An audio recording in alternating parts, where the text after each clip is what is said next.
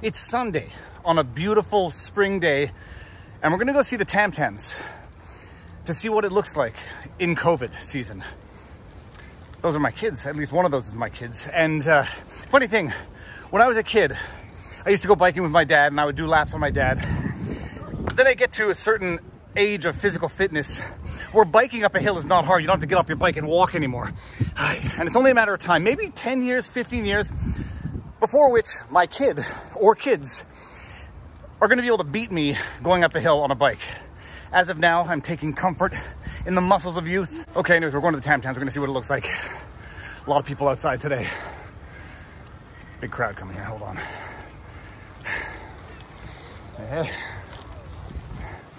Okay, to be continued.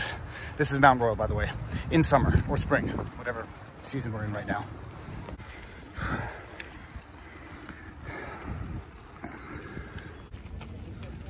That's a big pile of poop. You see, here in Canada, our policemen come on horses, and those horses poo. All right, guys, downhill is better. Yes.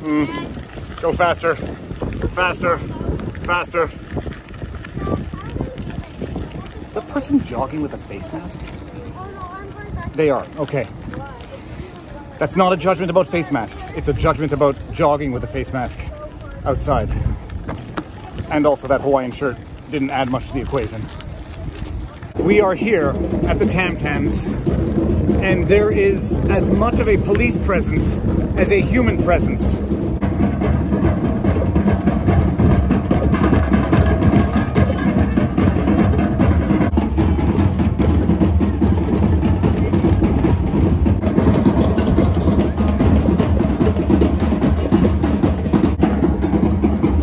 Well, at least he's wearing a mask.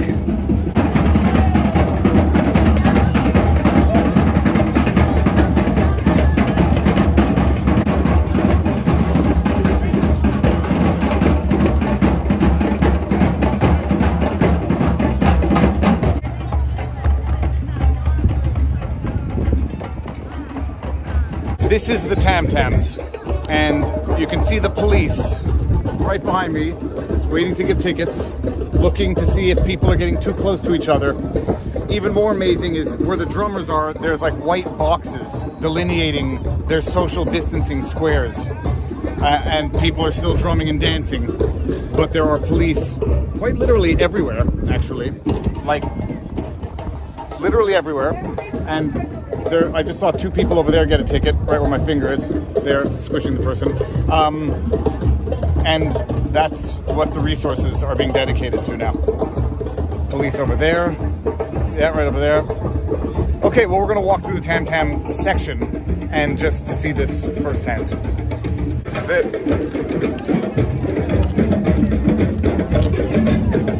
Yeah, check this out. White squares delineating where they can sit.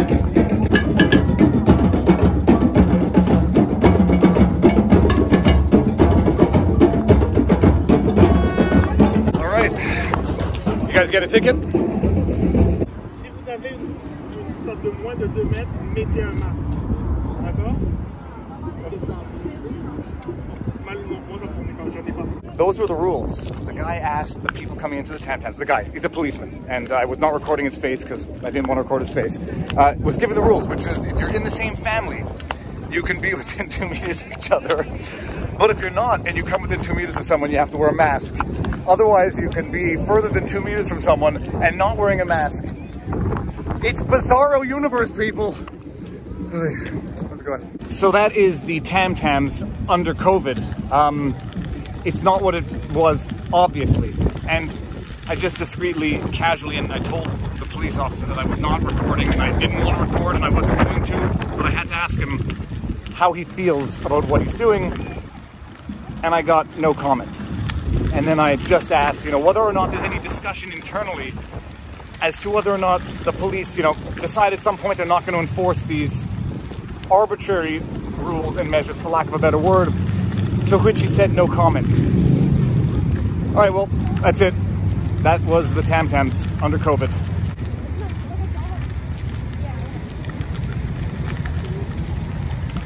All right, well, we're taking a trip down memory lane on the way home. This is the McGill campus, my alma mater. of honors philosophy. I don't know if I told you, I have an honors degree in philosophy. This is the campus. Looks a lot different when it's desolate and nobody's on it. McGill. Look how beautiful the buildings are.